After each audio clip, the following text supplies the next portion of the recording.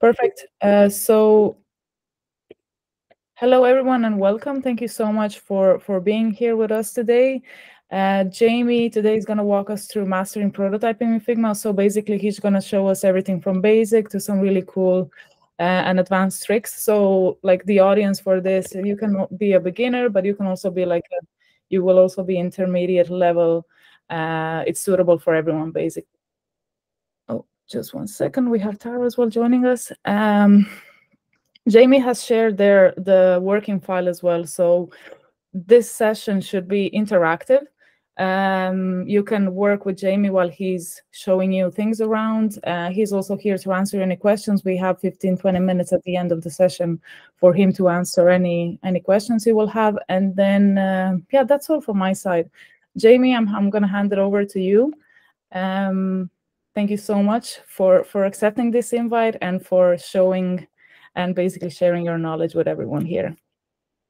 Thanks, Valentina. So just I've shared a link to the design file. There's only one snag that I couldn't quite work out, which is it's just view only for now, because to access the variables and advanced prototyping features, you need to be on a team plan. And the only team plan I happen to have is in my work library, so I cannot give anyone access to that for now. But I will figure this out and share a version that you can play around with yourself. And all the examples that we've worked on will be available in that file. So I'm just going to share my Figma window. So the goal of today's workshop is really about prototyping. It's a little bit about design as well. So if you're somewhat familiar with Figma and you have a reasonable grip over it, but you're finding maybe some design things are troubling you, or some prototyping things, particularly as things get more complex, I'm hoping this will be very useful for you. So my day-to-day job, I'd be using Figma quite a bit. I do work with a company called SimLocal. And one of our product offerings is that we have a white label shop product. So I would be using Figma a lot to not only prototype flows, but to set up larger scale white labeled outputs. So I've done my time in Figma. I spent an awful lot of time in it. And I'm hoping that the stuff that kind of took me weeks to figure out will be kind of stuff I can share with you and make it nice and obvious. I'm only going to be able to cover kind of the tip of the iceberg, so to say, because Figma is getting more and more complex. It's getting pretty intense in parts. So I put together what I think is a good basic set of prototyping basics and some design stuff. If you have any particular questions, I have set aside some time at the end, and I'm more than happy to stay on if you have any specific things you'd like to share. And feel free to stop me if something just isn't making sense or it's not communicating. And if you want to get in touch with me, you can find me in the UX3 Slack group. If you're part of that group, you can also find me on LinkedIn at my name, or you can just contact me directly. So I'm at jamieryan.ie, or by email, jamie@jamieryan.ie, and I check my email religiously. So I guess to start off, maybe to get a bit meta or philosophical, what is a prototype exactly? And I suppose we know what a prototype is, but what is the function of a prototype? And I don't know why, but I immediately thought of this scene when I was thinking of prototypes and kind of the idea of something pretending to be something else. So I don't know if you've seen The Wizard of Oz, but basically there's a scene at the end where they go to meet the wizard, and he appears as this really scary, daunting figure that's projected on the wall. And then they find out that he's actually a little man behind a door controlling all these knobs and making something look like something else. So he's making himself look like this giant big thing. And I guess in a sense, that's kind of what prototyping is about. So prototyping is it's sort of a means to an end, to take an idea from a static sketch to more of a moving sketch. And I guess there was another thing that I read just today, actually, that I thought was really nice, which is a prototype is an answer. And so a prototype is usually an answer to a question that you're trying to get an answer for. It may not be the right answer, it's just a answer. And often what we're using prototypes for is to quickly communicate that idea to someone in a way that's easier than just words. So why do we prototype? Well, we might be prototyping for ourselves to better understand the interactions between screens or the interactions between elements.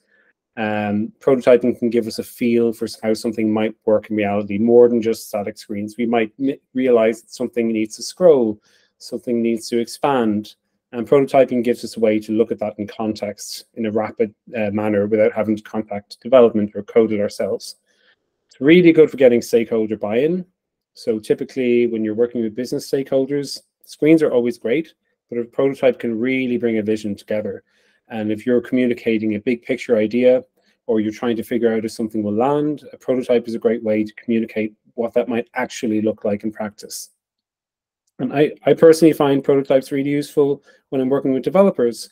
So often we're sharing screens and specifications with developers, but sometimes showing something in motion, showing some animation can really take that idea to the next level and get everyone on board. And particularly when you're looking at specific interactions or micro interactions, really a prototype helps to show exactly what your vision is and make sure that's fully understood by the people you're working with. So Figma is a tool for prototyping. There are, of course, many ways you can prototype, but Figma is generally a pretty nice tool. And there's some reasons why it's particularly good for getting a quick prototype together. So it's obviously quite fast. If you know what you're doing, you can get a prototype together in seconds, literally.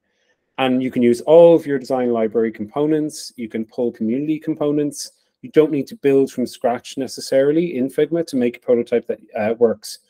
And then with a prototype link, you can share that out to anyone, and it will open up in the way that you wish them to view it.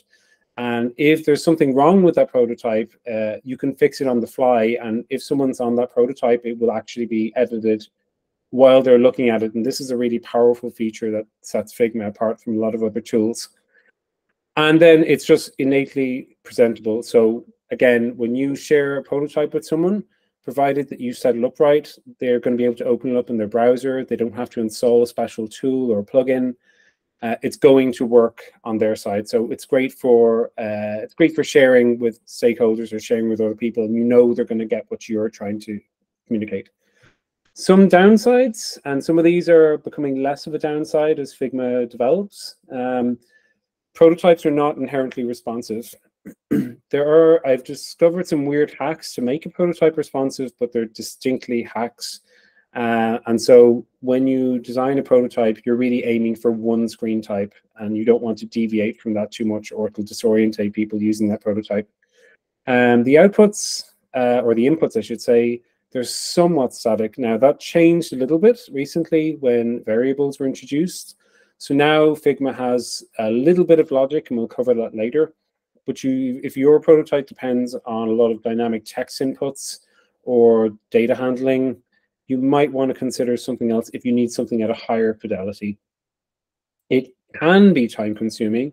It doesn't have to be time consuming, but you do have to be conscious of what matters when you're building a prototype. I've seen people trying to cover every single screen, every single interaction, and that's really a time sink.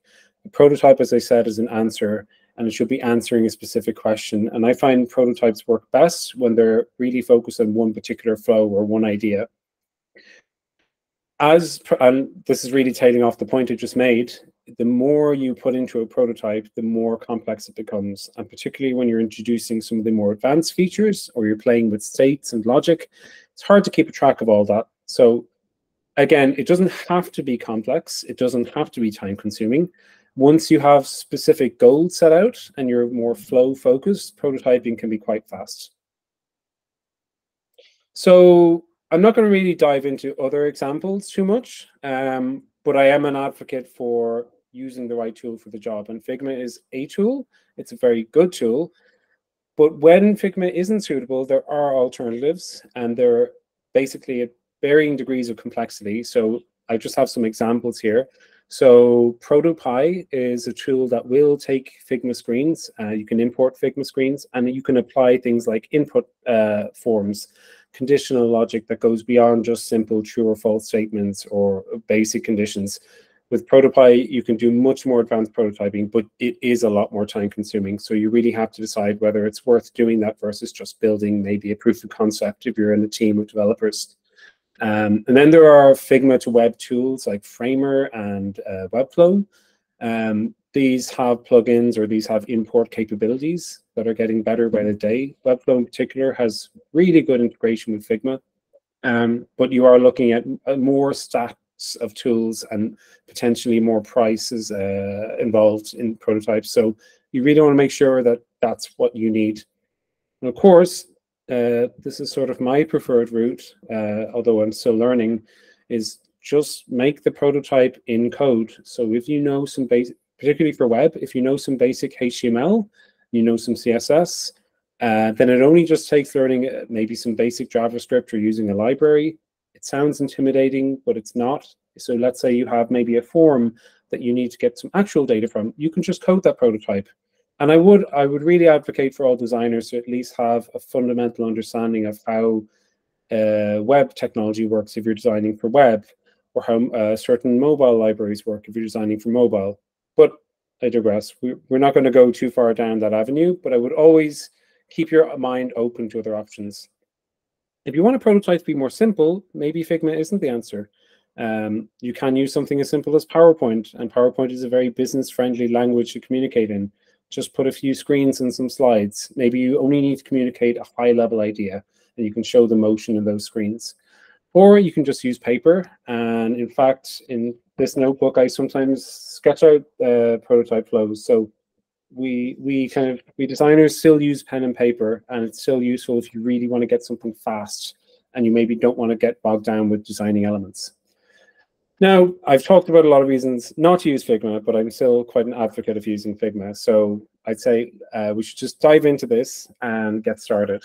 And then a side note, a lot of those interactions in that slide deck use prototypes. So you can use basic interactions and things like presentations, not just screen flows, and that can be a nice way of adding some interaction. You can take a look at that file later and just see how I did those. So I don't know how familiar people are with Figma as a whole, but I'll just very briefly go over the interface. So typically when you're in Figma, you're in what's called the design panel. The design panel is up here in the top right. And when you're in the design panel, you have all the standard tools. So if I select a layer, I get all the information in the right panel. I get all the information in the left panel. And everything's available to me by default. And when the first thing I would say is, before you jump into prototyping, make sure that you've done most of the design work that you need to do, because when you get into doing prototype flows, you don't want to have to keep jumping back and forth with an incomplete design. How I typically will do a prototype is, if I have screens already available, I'll quickly put the relevant screens I need into a page, and then I'll start prototyping. Or if I'm working on a completely new idea, I'll lay out all the screens first, maybe a bit roughly, and then jump into prototyping and start to map out how I think this will work. It always helps to plan out what you're going to do before you do it. So don't start prototyping maybe before you've actually figured out what you're prototyping, right? Because you will end up going back and forth, and you'll end up going, oh, I wish I just spent 5 more minutes, actually thinking about what I'm designing here. And another very important point I would make is, do not use your design file as your prototype file. So it might be tempting, and I'll just show you an example. This is a file that I'm working on for an app for SimLocal.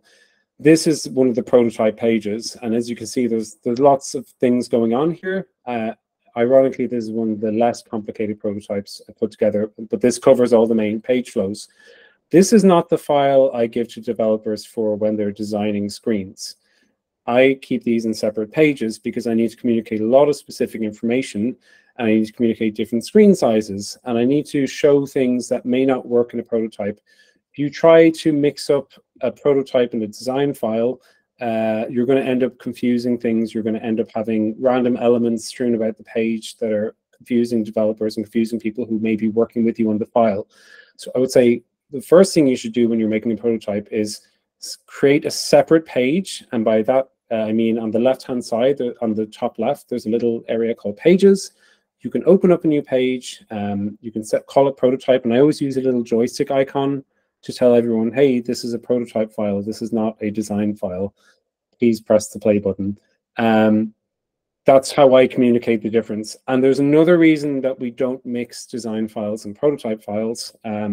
which I'll cover in just a moment. So going back to our example, I've just laid out some basic screens here, and I've laid out some basic components. The first thing that I want to do when I start prototyping is decide, okay, what screen size am I going to use for this prototype? And typically, I would just go for mobile.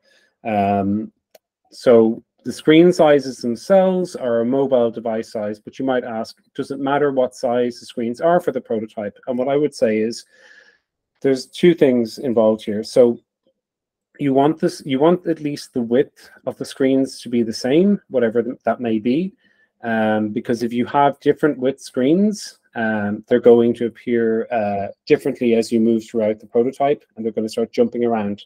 There's a really easy way to determine what kind of screen size to use, and that's by using frames. So if you haven't used frames before, frames are sort of like, they're like the top level layer in Figma. They're a bit like artboards if you use any Adobe tools. Frames offer us a way to basically set a standard size and keep everything captured within this box. And so if I press the F key, and you'll see in the bottom left the keys I'm pressing. So as I'm pressing shortcuts, you can see what I'm doing. When I press the F key, or I click this little, it looks a bit like a hashtag icon, the frame tool pops up. And when I click that, a bunch of these presets pop up on the side. And I would really recommend that when you're prototyping, or even when you're designing for a particular device, that you use these presets where possible. So if I open up this phone panel, I can see there's a lot of presets for different device sizes. I typically go for one of the smallest ones available. And the reason for that is I tend to like to design for the smallest known screen first, and then think of all the bigger cases. And that way I've kind of covered the extremes. And if I click one of these templates, you'll see that a new frame just popped up, and the frame is set up exactly as the dimensions of, in this case, the iPhone 13 mini. And the other reason I really like using the presets for frames is when you use these presets, they work really well for frame displays and prototypes. I'm trying to figure out, is there a better term for that? Device frame, sorry. So typically when you start a prototype, and you can open up a view of the prototype anytime by pressing Shift and space. In this case, you'll notice that my prototype has this phone frame. This, by default, you'll probably have something like none. So if I have none as my device, when I click prototype and I have nothing selected, you can see there's a device panel up here. This is just going to take whatever size of the frame I've selected. So if I click a big box like this, you can see it's fitting this square screen into this frame. I can resize this, by the way, because there's no constraints here. That's kind of what I mean by, like, don't jump between different frame sizes, because you're going to end up like this. But the problem, again, is, like, I have different heights here, and when I click different heights for these frames, I'm noticing that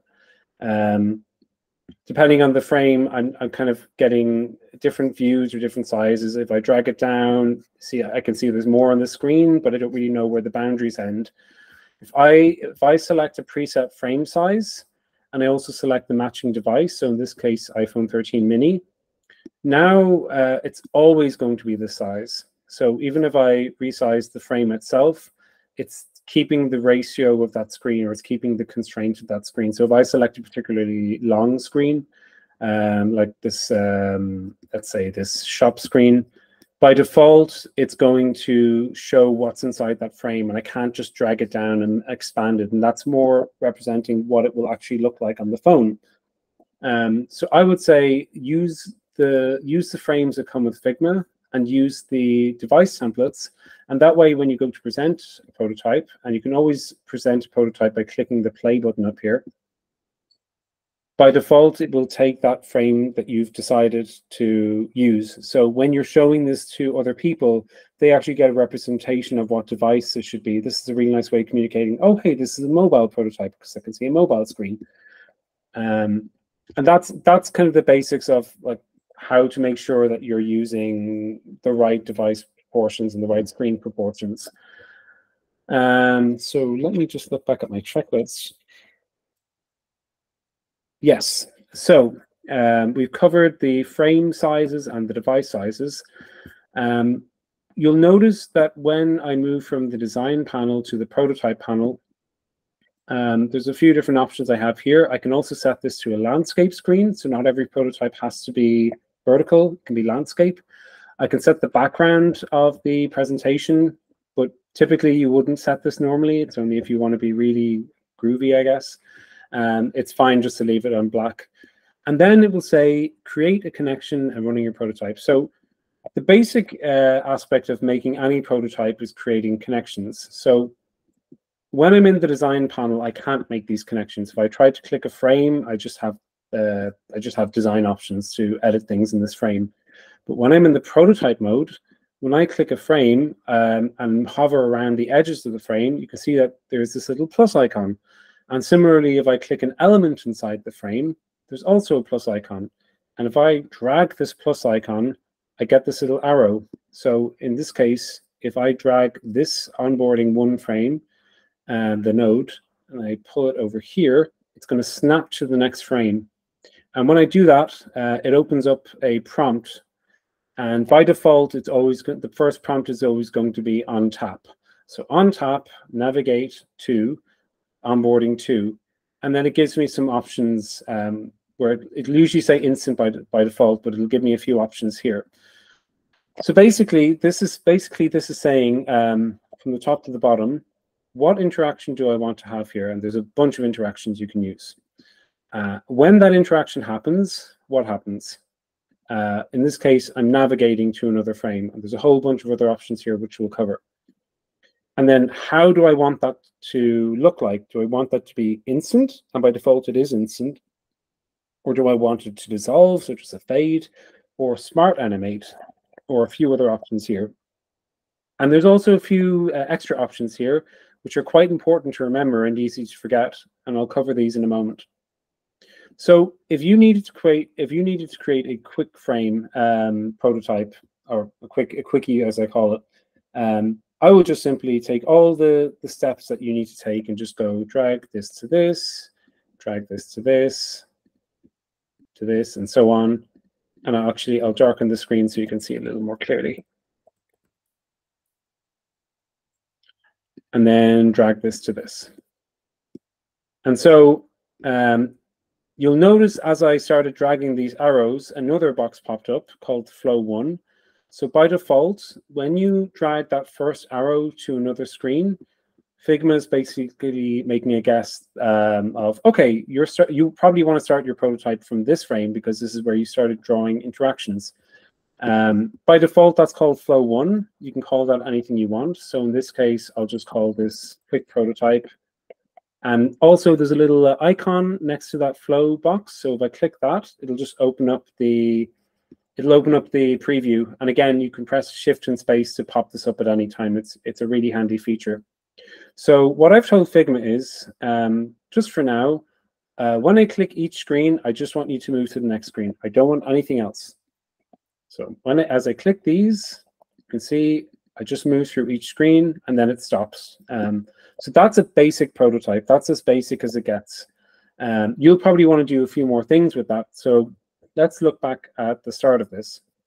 And I just press R to reset the prototype. So at any point, if you've gone down a dead end, you can either click the little refresh icon up here, or you can press R. That also works for other people who you're presenting to. So make sure if you're giving a prototype to someone to explain to them that you can press R to reset the prototype if something goes wrong.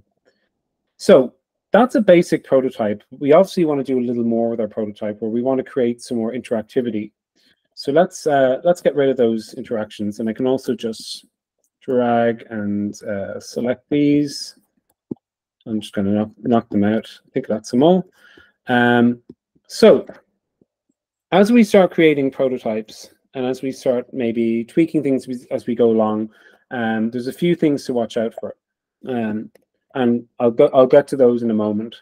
So let's say I want to take this prototype to the next level. There's a few things I might want to do. I might want interactions to happen at specific points. So instead of me just clicking the whole screen to continue, I might want it to be that I click the next button to continue.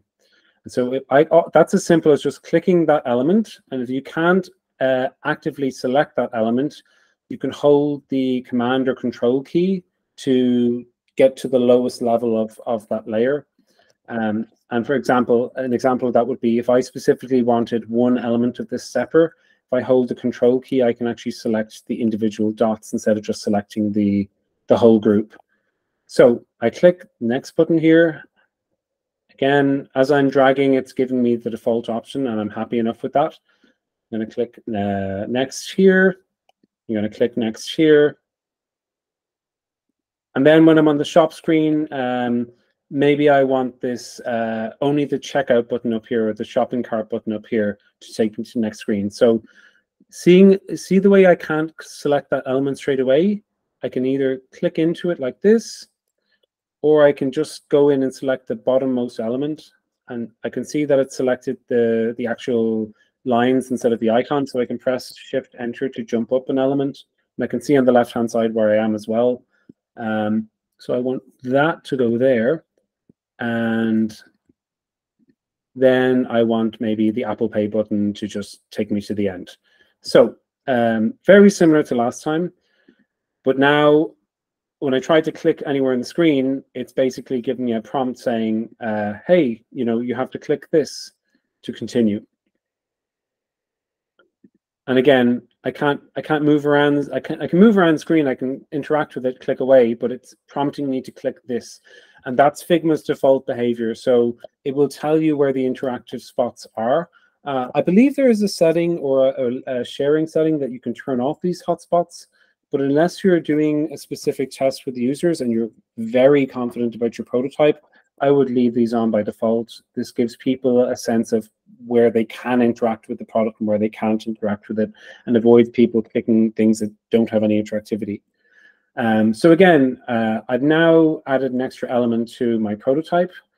So now I'm thinking, what else can I do here? So when you start getting more into prototypes, and when you start wanting there to be more interactivity between elements, you might consider adding some details. Like, for example, for this onboarding screen, we might want to set a transition. So instead, when we click next, we might want the page to swipe to the next screen, like a standard onboarding flow. So I don't have to do that interaction again. I can see when I click out of any active element on the screen, I can see where all my interactions are, and I can click this noodle here, and then it opens up the interaction options. But you know what? I've just decided now, actually, I don't want there to be a next button. So I'm going to get rid of the next buttons here. I want this actually swipe across. So maybe instead of there being a next button, and I can make some light touch edits when I'm in prototype mode. So there I just deleted the buttons. I want it to be so that when I drag across the screen, it's going to swipe to the next screen. And so if I select this whole frame and I drag it to the next frame, and this time I select, instead of on tap, I select on drag. Now when I drag this in some direction, it's going to interact in such a way that the new screen is going to come into view. By default, it gives you options for how it moves in. So I wanted to move in, I think I wanted to move in left. And I better just check. Yeah, I had the animation there set to bouncy, which will look a bit wild. So I want this to navigate to this screen, but I want it to be on drag and I want it to move in. So let's just test how that might work. And you'll notice it specifically says now on the screen on drag instead of just showing me a noodle. And that's really helpful when you've got many interactions going on and you might need to see which one is a drag and which one is a tap. So when I go back into my prototype, now when I'm holding my mouse down, now when I drag, I can see that it's moving across. And Figma by default has a kind of a snap. So if I don't drag all the way, just like you wouldn't, any application, it's not going to drag over. I have to kind of go over halfway for it to drag. So I'm happy with that interaction. I can actually just copy and paste that interaction. So I'll just do that again. This is a relatively new feature. If I select this noodle and I press copy, and then I select the next frame and click paste, you can see there's a little arrow that's appeared here. So it's pointing to itself because this original one was pointing to the screen, but all I have to do is just pull that out, and now I can have that do the same interaction to the next screen. So that's just a little time saver. You don't have to manually drag to each frame and set all your parameters again. If there's an interaction that you want to repeat, you can just copy, select this, copy and paste, which is really handy. And so now if I restart my prototype, I drag to the next screen. Oh, why is it not starting on my flow? Let's go here. There we go. So I drag to here, I drag to here, and then I enter the shop. So you have some flexibility with the kinds of interactions you can do. And you can also mix interactions. So maybe it's a case of we want the next button to move to this screen, but we also want, if someone happens to drag the screen across, that they actually just move to the screen here.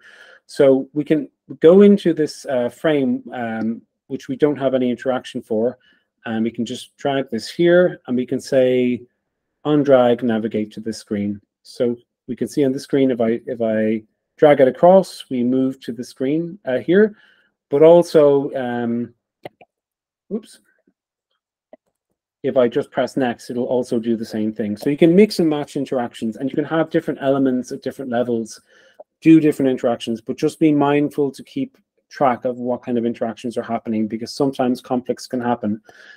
Something that happens sometimes is you'll go to, you'll have an element that maybe had, actually I'll do an example. Maybe you have this screen here, and maybe you have set it so that by default it's tap to shop. Sometimes you might add an interaction on top of this, forgetting that this tap is already here, and you'll notice that it's not available. So you can't have two of the same interaction happening, and you'll notice that a lot in components, and we'll get into components in just a second. In fact, let's get into components now. So let me think of a good example of a component. Okay, so you'll notice at the bottom, I have this little element here. This is just a page navigation. Right now, this isn't a component. So I've just been sketching this out, and I don't have this doing anything right now.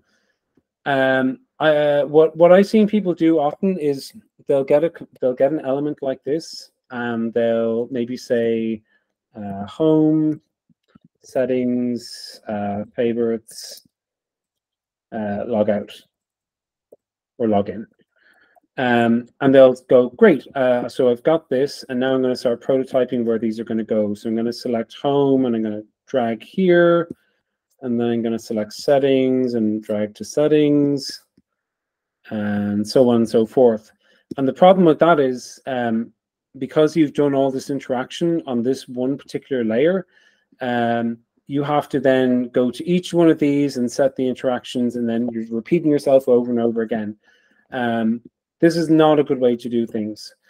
So if you happen to have sketched a copy and pasted something like an element like this, and you didn't make it a component, there's a really easy way to fix that. So if you go up here, there's a setting called Select Matching Layers. If you click Select Matching Layers, it's going to select all the instances that are just like this layer. And then if you go to create Select Create Component, it's going to make a copy of that component up here, and then change all of these layers to an instance of this component. And components and prototypes are really powerful, and I'm going to show you why.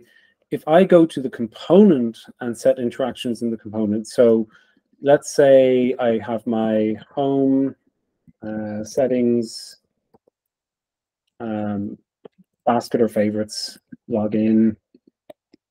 Not only have I updated all of the instances of this component here, I can also set the interactions for all these components. So if I go into this home button here, and I can either drag that to that noodle, or you can actually find the frame if you've named your frames.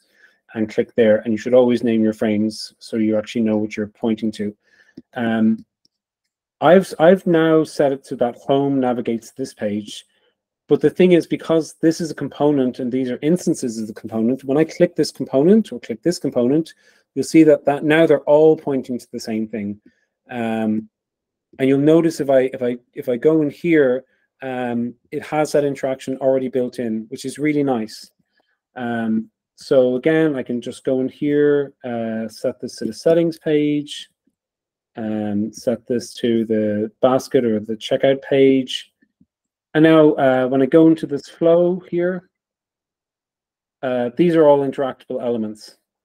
There's one thing I deliberately did on this screen as well, which is very important in terms of not only prototypes, but how you arrange your design files, is this is on a frame, but I don't want this thing to be at the bottom way down here. I want this this particular element to be stuck to the bottom of my screen.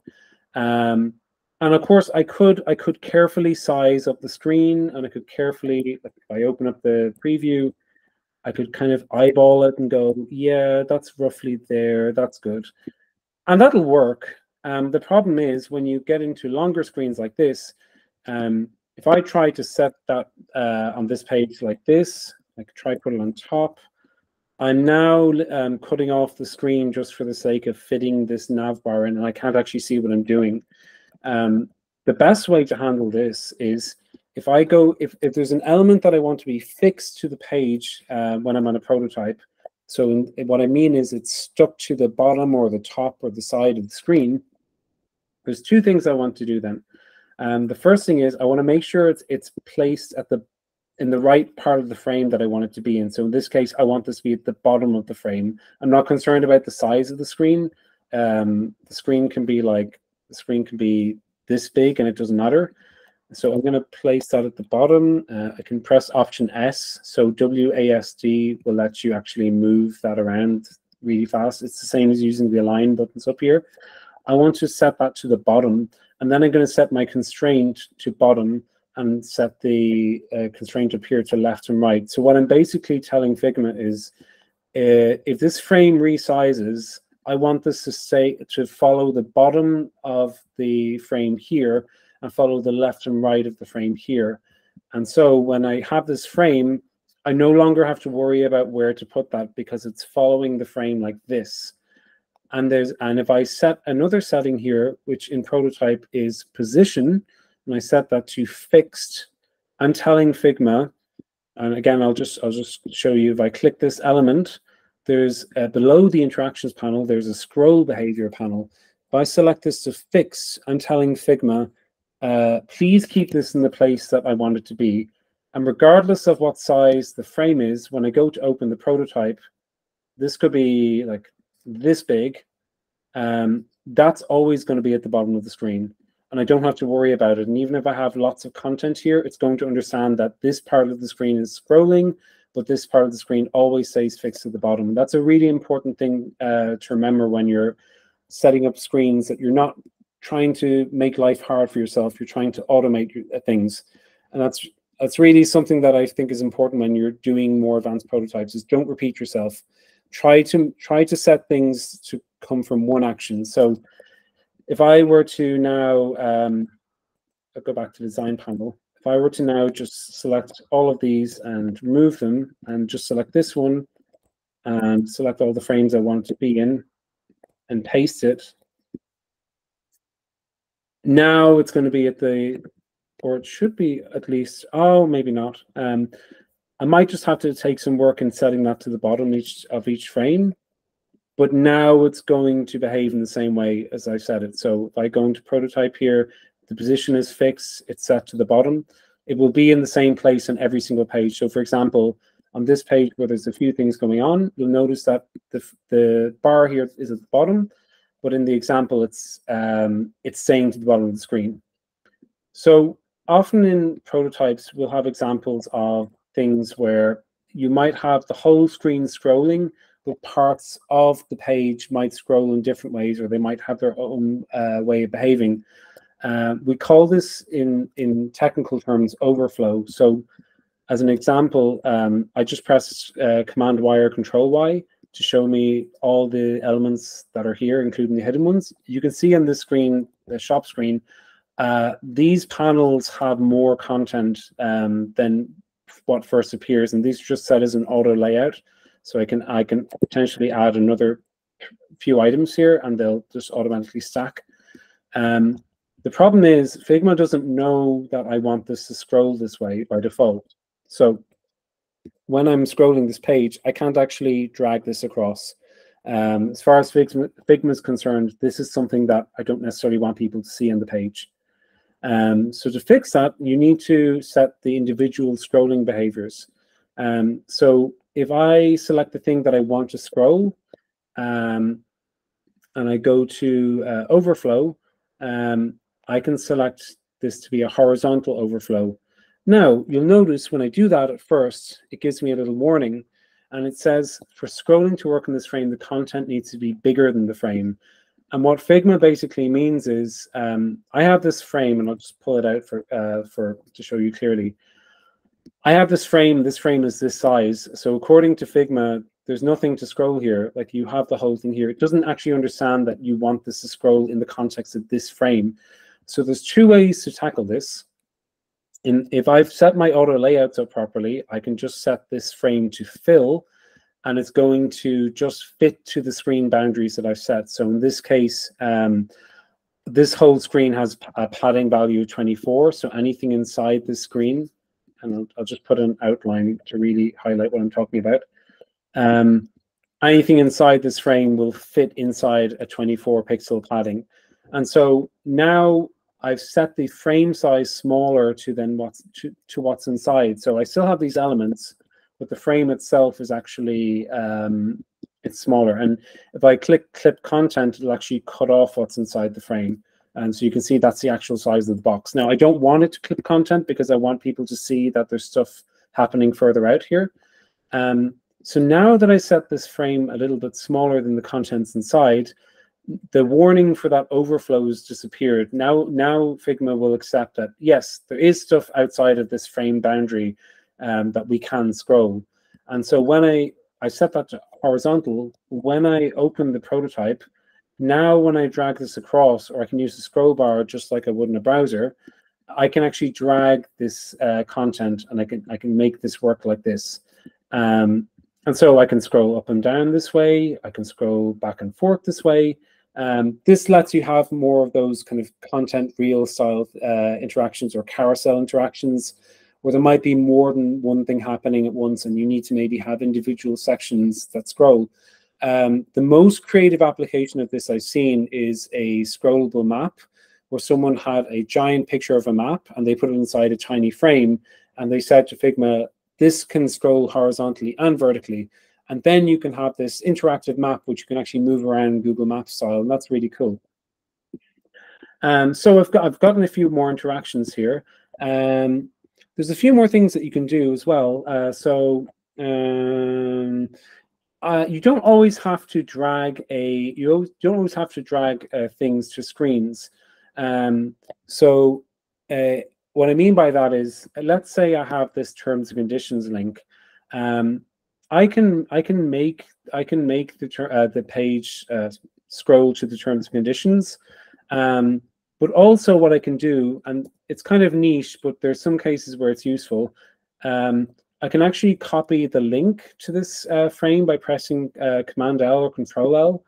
And then in this example, I can just drag this to this frame, and I can say on tap open link.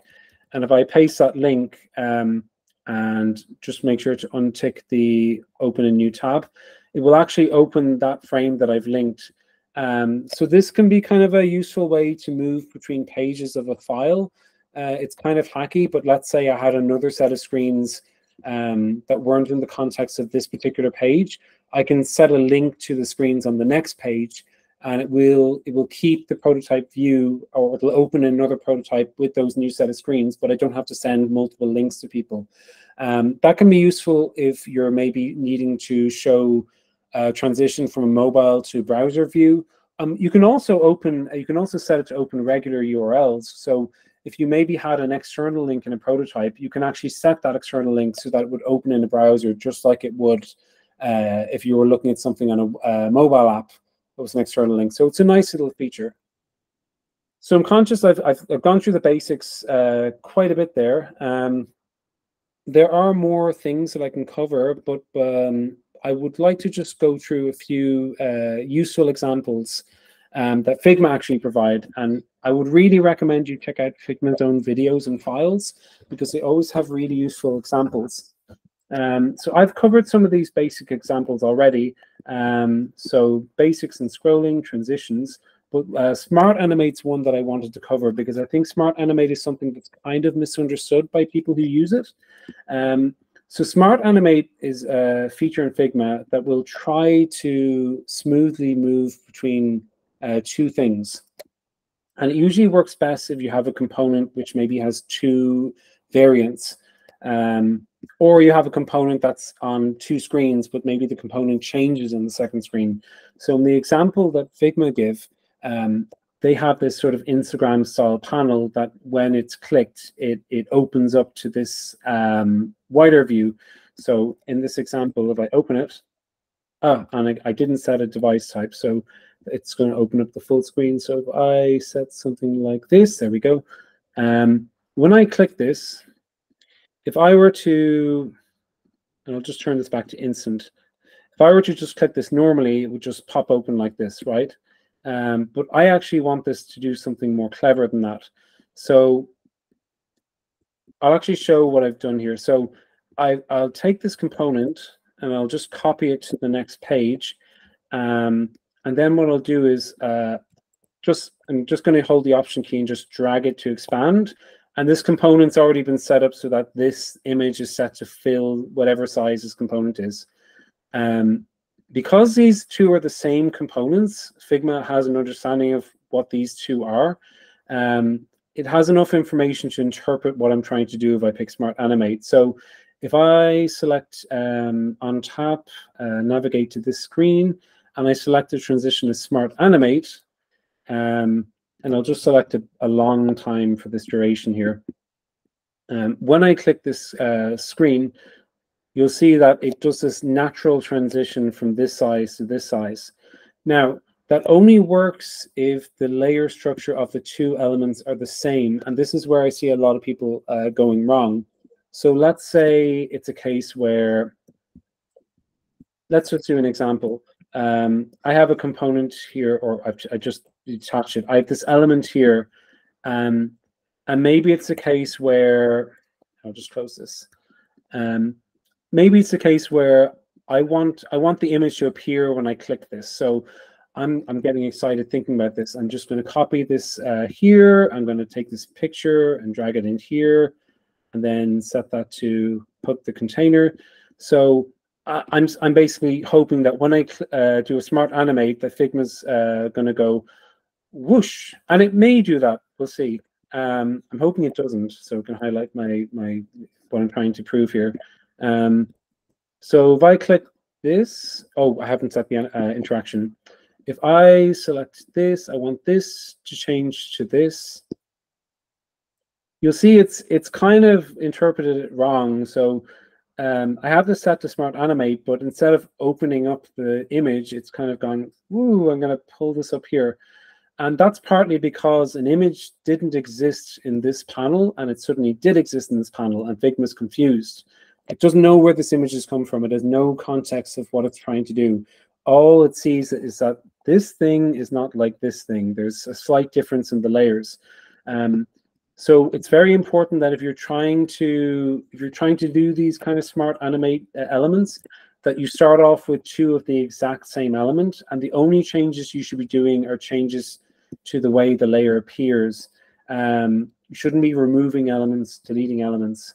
So in this case, I'm going to set the height of the image to 0 here. It might also work if I select it to hide, but I'm just going to set it to 0.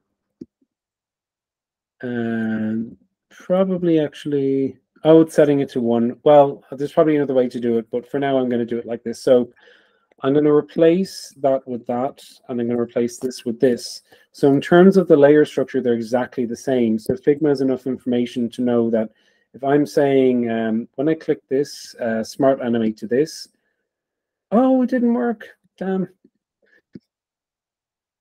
Okay, maybe not. So smart animate is temperamental. Maybe if I try do it like this.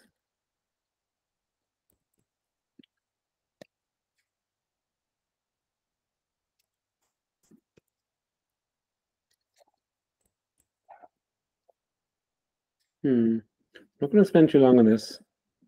No, okay, I can't get it to work. So smart animate's temperamental. It works in specific conditions. In this case, it's not doing what I wanted it to do. Probably if I toyed around with it, I can get it to expand like that. But if you don't have the layer structure the same, it's never going to work. So make sure that they are the same structure, and preferably if you're using components, you can't actually delete elements in variants. So that's a good place to start. I'm really annoyed that didn't work actually. But that's just the way prototyping works, particularly for things like Smart Animate. There's a lot of guessing happening. There's another thing that actually is useful that I just remembered. Let's say that in this example, I have a button for settings. Now, it could be that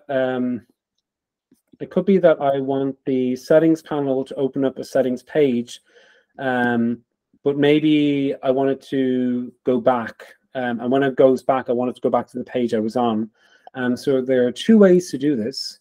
So if I include a back page up here, often what I see people do is they'll do something like they'll see, maybe they'll have a component for this, which is always a good thing to do. So they'll set a component, which is a smart thing to do, called mobile nav. And they'll say, when I click this cog, go in the settings page. And then maybe they'll say, oh, when I click back, just go back to this page here. And the problem with that is, and I'll just copy this in here. And I'll just copy it in here as well, just to show. When I click the settings button, oops, I have that smart animating. That's another thing. Figma will remember the last animation you did. So if you were smart animating something, make sure to set it back to the previous animation. So if I'm on this screen and I click the settings button, it will just go to settings. And if I click back, it'll go back to the previous screen. I'm just going to get rid of that smart animate. It's annoying as hell. But the problem is, if I went on to the next screen, so I just set a, oh, it's a checkbox, yeah. The cart. So if I click the cart and then I click the settings page, I'm on settings, and I click back, I'm suddenly not on the page I was originally on. So when you want something to go back to the previous page, there's a special interaction that you can use called on tap back. And so when you set something as a back interaction, it's always going to go back to the screen you were on previously. And that's usually the best way to handle any kind of back action, unless you specifically want back to go somewhere. So now if I go to this screen here, if I click settings and I go back, it's back on this screen. And if I'm on this screen here and I click settings and I go back, it's going to go back onto the screen I was on. There's another way you can do that, which is, and this is, I think there's a specific example on the page here. If you put your screens into a section, it will treat that section as its own little pocket. And this is really useful if you maybe have something like a photo gallery and you want it so that someone can move away from that gallery, but when they click it again, they start again where they were. In this case, they're using it to highlight stories in an Instagram app. So typically when you click someone's story, you might exit their story, but when you resume, you don't want to see the first story again. You want to start from the story you were on.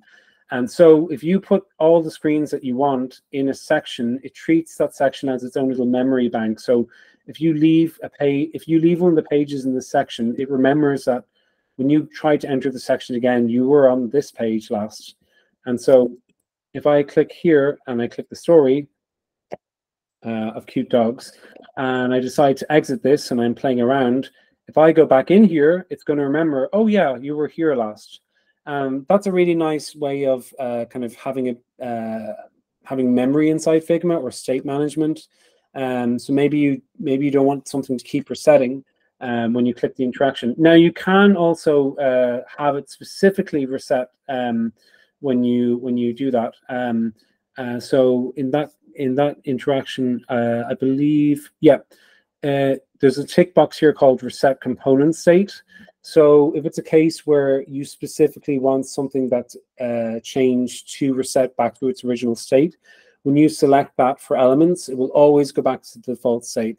So for example, you could have an element that maybe is an accordion that opens, and then you move on to another screen and you go back and the accordion's still open. Maybe you want it to be that every time someone goes back onto that previous page, you want all the things to reset. So that's another feature that you can use. And really, there's so many of these things that I want to cover, but it's just so hard to cover all the prototyping details.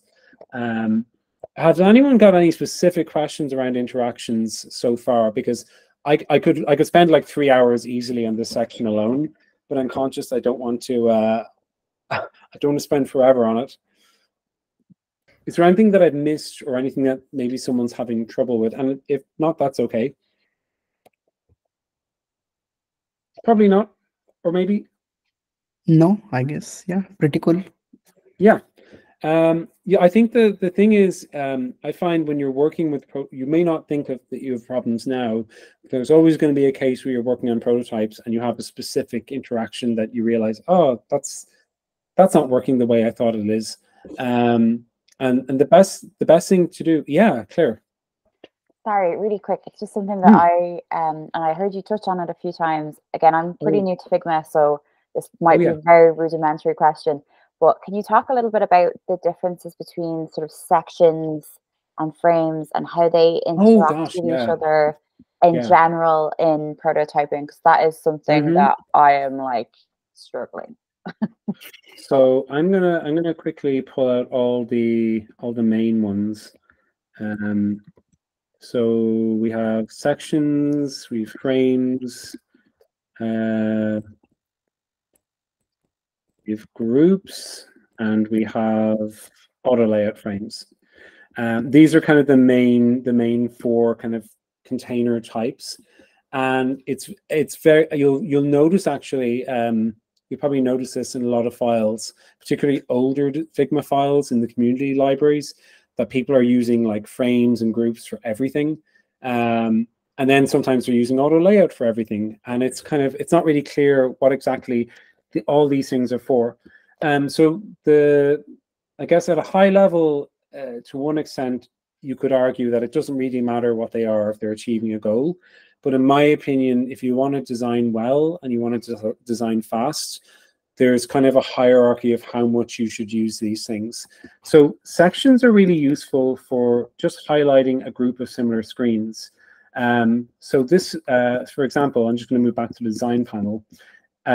This is a prototype file, right? So I don't care about how messy I'm being. I'm just like pulling things around. I've got like all these scrappy little temporary components. But as things get more complex, or as I'm kind of moving things around, I might want to create some structure to this file. Or in the case of that example we showed, there might be a specific set of screens that have a relationship to each other where I wanted to remember what screen it was on. I always use sections as a way to just group screens that are similar together. So you can quickly go into sections by pressing Shift-S. And sections are just a way, and I'll just go to a real life example. Oh crap, I don't have the real life example open. I don't think, oh wait, no, they're here. So in this example of like a design file that I have, I'm using sections to show like, this is a particular screen and these are the variants of that screen. This is another type of screen. This is another type of screen. And sections are a way for really at a high level for you to show like, these screens have a relationship to each other. They're part of a flow, or they're part of maybe multiple views of the same screen. And so in this case, I might have a section called onboarding, and then I might have a section called shop. And as I expand the prototype or as I expand the design, there's almost certainly going to be multiple screens associated with this section. So it could be that there's like a shop page here, and then maybe shop with filters, see all products, and that would all be under the category shop. So that's really how I use sections. They're just a great way of demarcating different sets of screens. And they have that added value in a prototype of kind of holding position of whatever screen you're on, like that Instagram stories example. And then frames I would consider to be the top level component.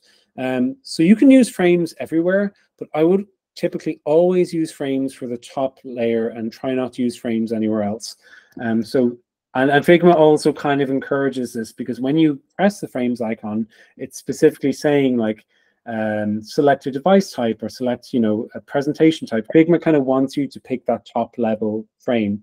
In Adobe, like they use artboards, and artboards are just these like top level layers to give shape to things. You wouldn't like have multiple artboards inside an artboard. That would be weird. And while you can have frames inside frames, apart from really specific examples, I would try to avoid it. And the nice thing about frames also is they will let you constrain things to them. So as I said in that previous example, if I have something like this nav bar element and I have it to the bottom, I have this constraints option. I don't have that in other layer types. Like if I have an auto layout layer, I don't have that constraints option when I select this, because auto layouts are dynamic, whereas frames are fixed. So having like this fixed top with dynamic things underneath is the best way to design. So kind of going off that idea, and I'm pressing Shift-I to open my components here. I'm just going to grab some buttons. Let's say I have a page here with some buttons and an element up here. Typically, what I would always try to do when I'm constructing interface elements, actually, it's probably better that I just pull a complete example. I don't know why I'm doing it from scratch. I try to always have, and you can see if you follow me here on the left-hand side, I try to always have a frame on the top and then an auto layout as soon as I can inside the content. And the advantage of an auto layout is basically it's like a frame, but instead of it being fixed, it's dynamic. So you can have things automatically packed together with each other. You can have them spread apart. So the really nice thing is, if, for example, if this was a frame, and so we'll just make this a frame, right? If I try to duplicate this layer, it's not automatically spacing out. In fact, none of these layers have a relationship to each other in a frame. A frame is just this fixed thing. It doesn't know to do these layers. Whereas if I have these layers in an auto layout, and I'll just highlight this. An auto layout is like basically how most things in any interface work. Typically, you don't want to manually place elements. You have some concept of they're stacked somehow. And with an auto layout layer, I can set rules. So in this case, I have these elements in an auto layout layer that they're going across and they're spaced this much apart and they're aligned on the top left. I can quickly set it so that, whoops. I can quickly set it so that they're like this, or they're like this, or maybe I want them to wrap so that if that gets narrower, these will automatically know to like go down to the next layer. The point of this is I don't have to think about where these are positioned. I don't have to go in here and go, oh, I have to move all these like just a little to the left to make that work. Here I'm just like, I've got all these items and I don't care and I haven't got time. And so when you combine auto layouts, you can have things like all these elements go down, but inside here, all these elements go this way. And maybe in here, I want these two to be together, but these two to be spaced apart. In terms of groups, that's the last category here. Groups are a bit of a weird one, and I would try to avoid using groups unless you're really pressed for time, or if you're making icons. These are not great examples, but if you're making your own custom icon and you've got lots of little vectors, in fact, I might be able to just get an example if I open up Phosphor. there's a plugin I always use called Phosphor Icons for icon sets. If I pull an icon like this, you can see that it's consisting of all of these different pieces. A group would be a valid way of making sure that these are all part of one set. But then again, so is a frame. I find the only thing I ever use a group for now is, and I might have an example. In this example, I've got a set of annotations, and by default, there's always a title on top of the layer.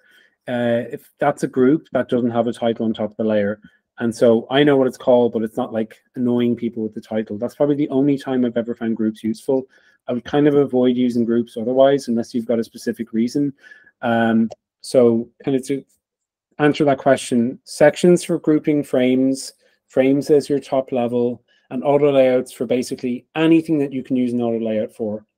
And it's kind of like there's kind of like a food pyramid of like how much you should use each one, if you know what I mean.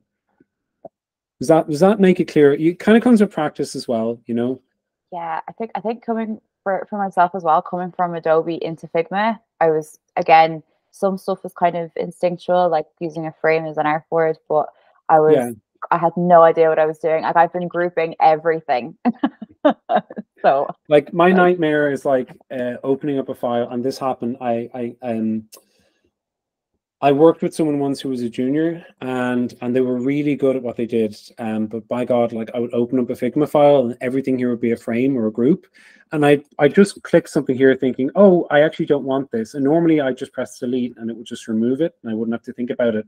But in this case, everything was positioned like absolutely on the page. So I'd get rid of this, and it would look like this, and I suddenly have to kind of drag everything back into place, and suddenly I've wasted an hour that I could have spent doing something useful.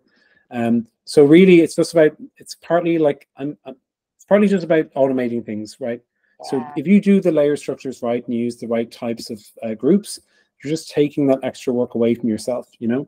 Yeah, that's brilliant. Thank you so much for that. I appreciate it. Oh, not at all. And I'll be here for a little while at the end if you want to kind of cover any specific examples. So let me take a look at my list. I even actually set a checklist for myself because I'm terrible at remembering what I'm doing. So we've done our lot here. We've done some pitfalls, interaction, common patterns. Don't repeat yourself. So the last thing that I want to cover, and I can only really cover it at a high level because even I struggle with this a little, is let's say, and we'll start with this example.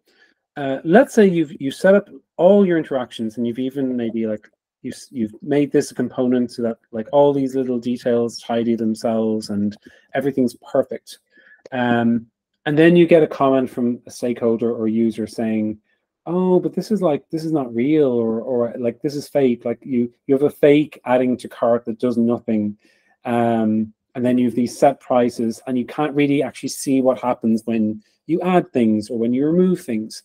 And yes, you could probably, like, you could make a screen for every single type of interaction that can happen, but you're going to end up with like dozens and dozens of screens. So I'm going to cover how to use variables very briefly. So I prepared some examples. So in the first example, we have this simple kind of news feed style app, where at the start it asks you what topics you're interested in. And again, we've planned this out before we started prototyping. So the idea in our head is we want it so that when you select like music, it'll load, and then it'll only show me articles about music. Now, the old way of doing that in Figma used to be that you'd have to think of every single combination of that component, right? So you'd have to think of like, I think there's 16 different variants here. And then you'd have to have every single result of that output. And you can do that. And if you're good at Figma, it won't take you forever. But then you find out that, oh, we needed a fifth topic, or, oh, can we change that screen a little bit? And you realize, oh, crap, I have to edit like 20 different, 30 different screens. And I've literally, I remember working with a component that was just 5 radio buttons, and it had like 50 interactions or something, because that was the only way you could simulate it doing stuff. And that was a nightmare. But we don't have to do that anymore with variables and advanced prototyping. So the only thing I will say is you have to have a paid plan to use this feature. So that's why I'm bunking off my work account right now. Don't tell them.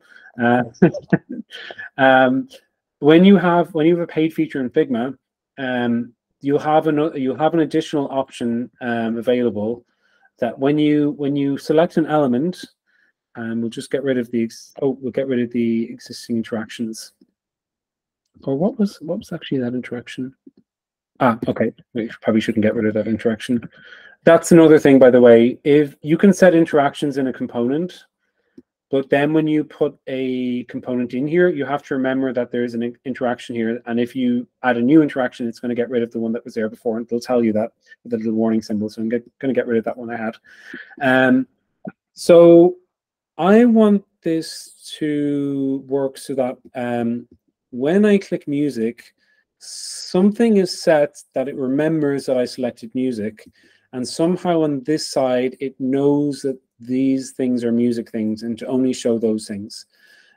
So this is where if you haven't done any kind of coding before, this might be awfully scary and terrifying, but it's really not so bad, and you'll get better the more you practice. When I go into my design panel and I click local variables, I've set up a few variables already. So again, write this out on paper before you start doing this. Don't try to do this on the fly. I've kind of thought about, I want something that says like it has music, and I want that to be either false or true, and the same for these buttons. So basically what I'm saying is, does this have music, true or false? Does this have food, true or false? And that's kind of my starting point, right? And then once I set those variables, what I can do is I want this to be so that when I click it, it's changing that does it have music to true. So in my interactions, if I select the plus button and I select set variable, I can say when on top, set this variable has music to true. And so what that will do is when I click this, it's going to set it to true. And for now, I'm not caring about toggling it on and off. I'm just doing a simple test. And then the thing I want after at the end is that thing is going to say it has music, and it's going to set a switch on that says show me the articles with music. But I need to tell Figma what that means. So I already have this variable called has music. I don't need to make another variable. Everything can basically read off this. So the idea is if this switch has been switched on by a button, then the music articles will display. So what I can do is I just have to find the music articles here. Oh, this is challenging. There we go. So there's one here, there's one here, and there's one here. So there's 4 music elements. This is a really obscure thing if you don't already know how to do it, and I really hope Figma improves it. But you can set the visibility of the layer based on a variable, and it is really obscure how you do it. You have to go to the layer panel and you have to right-click the eye. And when you right-click the eye, it pops up a dialog saying, like, what variable do you want this to be associated with? And I really wish they'd use the little cube icon, but they don't. And I've complained about it so many times. Please listen, Figma. So I want this to say, has music, show this or don't show it. And you'll notice that as soon as I click that, this disappears. Why does that disappear? It's because has music is false. If I go into this and set it to true, you'll see that these appear. And now I'm hoping now it's starting to click where it's like, oh, I click this button to make it appear, and then it'll appear here. And so if I do the same, and in this example, I'll just pretend everything else is food. So if I select all these things, or maybe I'll just deselect these 3, and I'll say that has food, and maybe I'll just pretend that these are design articles, even though I know that's a food article. And I'll say these 3 are design articles. Now there's nothing on the page, right? Now they're still there, but they're right now reading that variable, and that variable is saying hide this. So all I have to do is just add that interaction, And again, if I copy this and paste it here, I can just speed that up a bit for myself. So I already set this property. So all I have to do is change the variable. I do not have the time, again, to be like, on top, set variable, set this, set true. I know what I want it to do. I just need to set what it's doing. And so again, I paste that interaction and make sure that says has design. And I'm hoping this interaction that will still work. So to just recap, I've done three things actually. Four things actually. I first didn't use Figma. I first sat down with pen and paper or a whiteboard and actually drew out a flow of like what I wanted to do, because you should not try to juggle all this in your head. You should like have a flow diagram of, is this clicked? Then set this. Is that clicked? Then set that. Because then when you go to put it in Figma, it's much easier. And so then I have this, like, I have these 4 buttons, and I just named them based on how developers typically name variables, which is called camel case, because it's humpy. So lowercase, and then each word is a capital letter. That's just a developer thing. You can actually do whatever you want, but it might help if you use the same conventions. So I have these 4 variables, and I have them set that, no, don't show this for now because nothing is selected. And then the next thing is, I set these buttons so that each of these buttons will turn this on. Now I can just, without a fear of confusing you completely, I can actually set this so that if has music is false,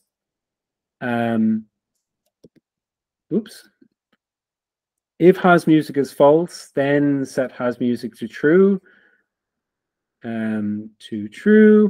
But if has music is already true, which is like, if it's not this, then set has music to false.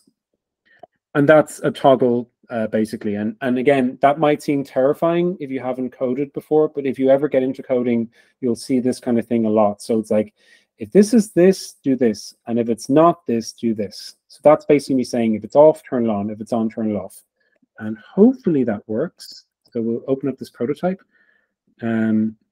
So I can see that it's turning on and off. And one thing that I can do, which is sometimes how I test if variables are working, is I'll just make this thing down here, and I'll set the visibility of this layer to has music, and it's going to vanish. Now, if I set this to true, that should appear, and so I know it's working, right? So I click this button, and it's saying, hey, like, make sure this appears anywhere that it has music. And so if I were to continue here with no thing selected, it's going to have nothing for me. If I select music and click continue, it's only going to have the music articles that I set. And if I set more than one thing, it's going to combine those. So now you have a working filter that's relatively simple. It's not too complex, right? You can hide and show things in different combinations. And again, I only have 3 screens. I have no variants of the screen. So this is an amazing feature. This is something that it's just not, I don't think it's utilized enough, partly because it's a little scary at the start. But you can do things like setting filters in an e-commerce app and actually having those filters align with items. And then when someone's using the app, you can actually test those filters, and you're saving yourself hours of time in terms of like not having to draw out all these screens. And I don't have time, I'm afraid, to fully cover this, but you can also do maths. So I haven't set up this prototype, but just as an example, I could create variables for this. So I'll set a new set of variables. So, oops, not that. I'll set a number variable called price apples. And then I can set that variable as 350 or 3.5. And then when I go in here, I can set the content of this to whatever I've set as a variable. And typically that icon looks like a 3D cube or a hexagon. And if I select that, it's going to say 350. And the only thing I have to add then is, is just a euro symbol, which would be separate to the variable. And I can just have those beside each other. And now if I set that to 7, it's going to update to 7. And then what you can do is you can do things like maybe this variable is apples times 3. And maybe these buttons is like every time I click this, add the apples price to the total. And then maybe when the total, and you can have a variable for the total. And maybe when the total is bigger than €30, the delivery becomes 0, and you pop up a little thing saying you get free delivery. These are all the things that are possible when you start diving into variables. And there are a lot of working examples that Figma have published both on YouTube and in their community folder. If there's an interest in diving into that more, I'd be happy to chat to a few people. Please reach out to me if you want to specifically talk about variables and prototypes. But I won't go deeper than that because it gets pretty gnarly.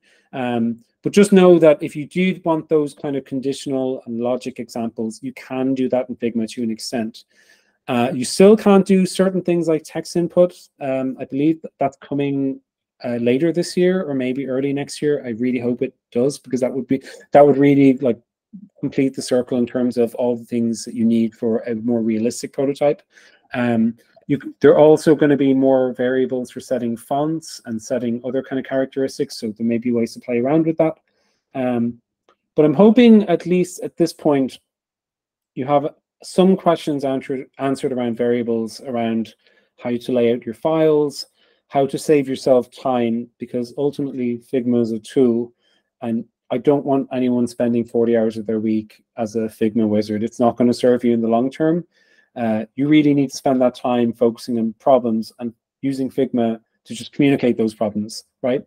But it's still a really powerful tool. And I would really recommend, like, find some screens, or maybe take a set of your own screens and start practicing with those different techniques. Maybe have an accordion that expands, try a drop-down menu, try a modal that pops up that you can scroll through, try a Google Maps app, you know, and just go wild, because there are some really creative examples out there, particularly in the community. So I'm running towards the end of my time, so I'm going to take this section as a general Q&A. If anyone needs to drop off, please feel free to do so. But I'd love to help you if there's any specific examples that I can help you figure out. Does anyone have any questions or any feedback for Jamie here, guys? I do actually have a quick question, Jamie. Yeah. Thanks a million for that. That was really useful. And I was very happy to hear that you said the copy and paste interaction was a new feature, because I was like, oh no. Yeah. How long have I not been doing that for?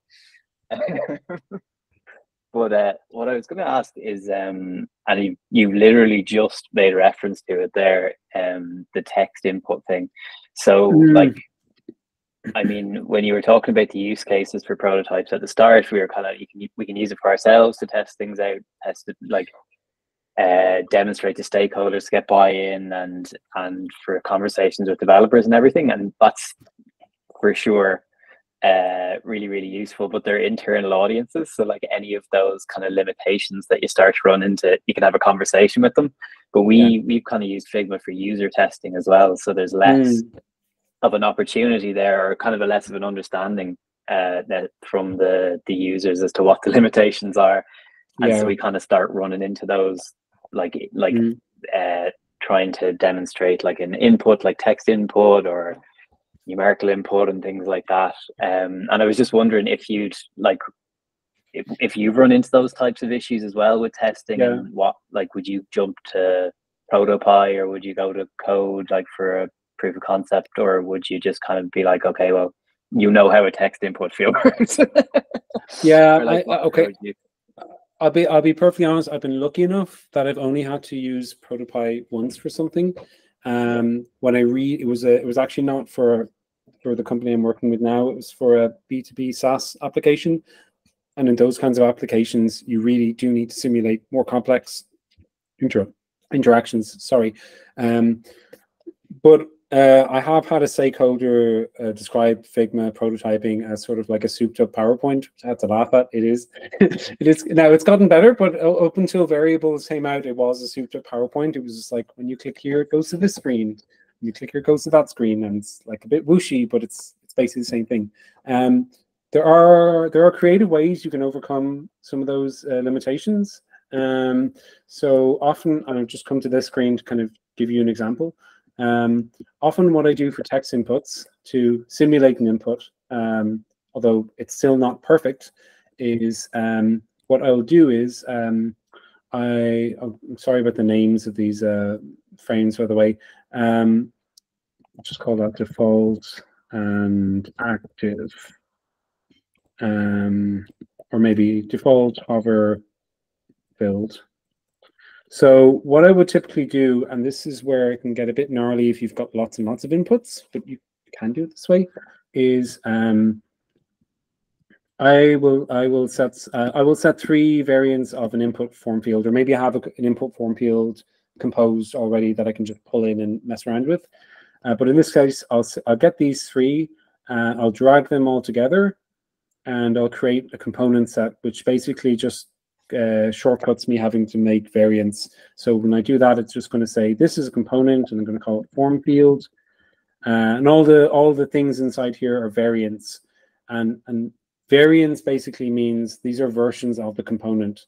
And this is actually going to another prototyping feature I didn't get to cover properly, which is super powerful, which is you can actually move between these variants inside the frame without actually moving away from the screen. So to simulate a text input, I'll typically do something like, I don't know, let's say, I'll have like a default view here, I'll have a hover view, and then a filled in view. And obviously we can't simulate that text input here. If you're really fancy, you can do like a little fancy like dissolve transition where it like kind of wipes from the left, so it looks like it's typing, but I think that's a bit not necessary. People don't really care for this kind of thing. So what I'll do is I'll make this set. I'll set this so while hovering, and this means when I'm hovering over this, it'll change to this. So if you do this inside a component with variants, the default action is not navigate anymore, it's change to. That's an important distinction. So it's changing from this to this. And so while it's on this and someone interacts with it, I want it to change to this. You can set it so that potentially someone types a letter. So maybe they type S, and by typing S, it fills in. I would avoid doing that because you're not giving anyone an indication that they have to type that specific letter. Although one fun thing that I did when I was doing more advanced prototypes was I would have an error state on this form field, and to show devs, I would say on any of these form fields, if you press E, it will render an error, so you can see what errors look like in context. But that's kind of a very specific case. Typically, what I will do is I will say, when you tap this form field, because we know everyone's going to click a form field instinctively, fill in this input. And so if I take this component and I just put it here, and by the way, oh, I don't know if this still works. Yeah, it does. You can either press Command-Shift-R to replace an existing component on the spot, or the old school command is Command-Option-Shift-V, which is like how it used to be. And they removed that shortcut in one update, and everyone got really upset, so they brought it back in. That's a really fast way, just like replacing an element with something else, so you don't have to mess around with like jumping it in and deleting stuff. So anyway, I put this in here. I've set everything I want it to do, and hopefully it works. So here, when I hover over this, I can see that, oh, there's something interactive here. And then when I click it, it fills in details. And you could even set an interaction, for example, so that when they hit the backspace key, it will delete that. But just be careful with that, because if you have multiple elements with that interaction, by pressing the backspace key, it may not function the way you think it will. But you can see if you have like many of these inputs, right? There we go. If you have many of these inputs, like a form, you can just simply click through them, and it at least gives a representation of this is you filling in your details. And you can also work that with variables so that you can continue until they filled in all the details. Or you can create, if you want to be really hacky, you can create a component that has everything contained in here and has a state that only when these are all clicked, you can continue. I found that's good enough for basic prototypes. It's because remember, a prototype is just a sketch. You're just trying to answer a question, and typically these would be like low to medium fidelity prototypes. You're really just trying to use a Figma prototype to answer a question about a specific thing. You don't want to use a prototype to like test out an entire experience. At that stage, if you're getting to that stage, that's when you need to start talking to your team, talking to whoever you're working with about, let's put together a scrappy MVP, because then you're bringing in all the real life stuff and all the real life data, and more complex interactions, because people might be viewing it in different screens at that point, and you need to test different conditions. This is the pure purpose of a prototype, particularly in Figma, is just to get a sense of, do people understand what this is? Do people understand how this works? Are people instinctively moving to things that I want them to move to? And then you can there are tools like Maze, which actually has gotten a bit more expensive, but there are tools like Maze which will let you import a Figma prototype and give you like a basic heat map, which can be a really cool low fidelity way of checking, like, does everyone instinctively click like up here for a certain option when you ask them to, or do people just click everywhere and get lost? And I've been given prototypes to test where I literally had no idea what was going on, and that answered the question for that person, right?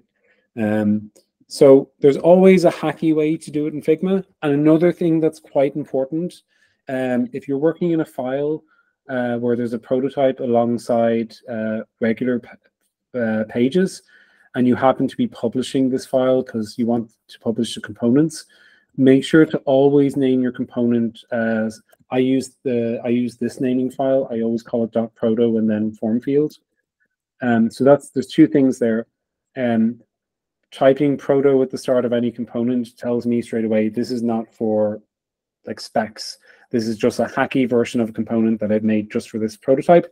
And putting a full stop at the start of any component automatically tells Figma, don't publish this component ever. So you can't accidentally pull in like the crappy prototype version of a form field when you wanted the real working one. That's another kind of side note. Yeah, that proto thing is very handy. Yeah, because I used to not do that, and I didn't understand why I kept pulling in like this weird version of the form field that didn't behave properly and it's sized all wrong. Because it turns out I made a really scrappy version of it just for a hacky prototype. But that kind of helps you contain things. But in general, I would always suggest, outside of a prototype file or a rough sketch, try to keep your components in a separate library file altogether, because that way you won't come into that problem. Yeah, like that's only one example. Like it's a similar case with stuff like dropdowns. So like with a dropdown, you can open an overlay that's a rectangle with options. You can have each of those options either set a variable in the text box, or maybe set a version of the text box with that selected. Dropdowns are a bit nicer because you know what the answers are, so you can work with that, especially with variables.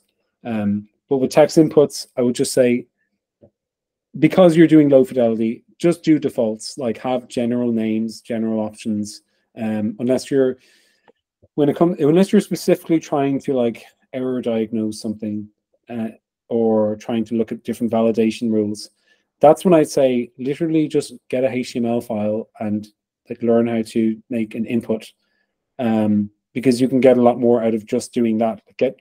Go into CodePen and look at a tutorial or two, or take a template and just edit it a little bit. But then you're getting into the developer side of things, so it's depending on your comfort level, right? Yeah, cool. No, that makes sense. Thanks for that. Yeah, no worries. That's great. Thanks, Simon. Thanks, Jamie. Anyone else? Any questions? That was great, Jamie. I think you covered, like, you touched based on a kind of beginner level, but also covered a lot of intermediate and also like some advanced stuff in Figma. Yeah. I think you kind of satisfy the audience, like with every level of Figma knowledge. So that's great. Guys, do you have any questions for Jamie in relation to, say, like, any kind of bugs that you noticed while prototyping, or anything related to maybe the structure of your prototype, like on the screen. I don't know, I'm just kind of shooting the ideas now, if anyone had anything. Well, I can tell you one book that I know of that might be helpful. Because I've come across it sometimes, and it's rather annoying. Which is I actually experienced it today when I was playing. I was just playing around with this in the slides. I was playing around with, like, on hover, I want these to bounce open, and at one point I decided to change the component structure a little bit. So if I'll just pull up a frame, for example. I don't know if I'll be able to recreate this, but I had this open in the inline preview, and so I was like, "Ooh, playing around with it. Oh, that's cool. I'm gonna, like, change some things around." So, I don't know. I changed the font, and maybe changed it to medium, and maybe I got rid of this and decided to try something again, or I pulled it in. So I want this to, like, oops. Want this to be like double size when I hover over it, and I'll just, like, set a quick hover interaction. This might work, it might not. Okay, it does work. Sometimes I found, and I can't recreate it now, of course, when I'm trying to, but sometimes I found when I'm tweaking prototypes on the fly, and I make a change, it doesn't, sometimes in the inline preview it kind of breaks. So sometimes I found if I'm, like, changing the widths of things, or I'm changing interactions, it doesn't update properly in the inline preview, or the change that happens looks really hacky. And the problem is, if I close and open the inline preview, it doesn't actually reset the prototype, as in reload the whole thing from scratch. I wish I could show you an example, but I don't think it will even appear in this file. Oh yeah, so it's actually perfect. It worked. You can see something's wrong here. So in the file, I clearly have these two components that are the same font, but you notice if we're setting the thickness of the font when I'm hovering, and I'm pressing R to reset the prototype and closing it and opening it again. But the thing is, if I go to present this, that doesn't happen. See, it's working perfectly. So I would say if you're having that weird thing, because I know this is a relatively new feature, this inline prototype, where it's not really doing what I want, it's kind of behaving really irregularly, the best thing to do is just close the file and open it, because that will actually reload everything. It's a bug, and I think it's been reported, but, like, if you find your prototype is not working the way you think it is, it may not be you. And just make sure to open it with the present page, so it opens in a new tab, to double check, because that will always reset the prototype. It's a bit specific, but it drove me crazy for a while. Very good. Did anyone think of anything in the meantime now, guys? You can always reach out to me, by the way, if you have anything specific. I'm not perfect at this, but I've gotten pretty good at it over time. So I think I've effed up in every way imaginable. So I know how it works. So yeah, I know. Do reach out to me. I know thinking on the spot is hard, and it's getting late. But yeah, you can contact me, jamie@ryan.ie, or on LinkedIn, or on Slack if you happen to be part of the UX3 community. It's usually where I'm reachable, and yeah, I'll always try to help in whatever way I can. Very good. Thank you so much, Jamie. Thank you for your time. Thanks, guys, for joining the call tonight. I'll stop recording now, and I'll share the recording with everyone who attended the session and wider. Anyways, any questions, reach out to Jamie or reach out to myself if you have any other suggestions for webinars in the future. Thank you. Thanks, Miller. Yeah, and thanks, Valentina, for having me. No, thank you. Thanks Awesome. so much, Thanks, Jamie. Jamie. Thank you. That was brilliant. Bye-bye. Bye. Bye. Bye.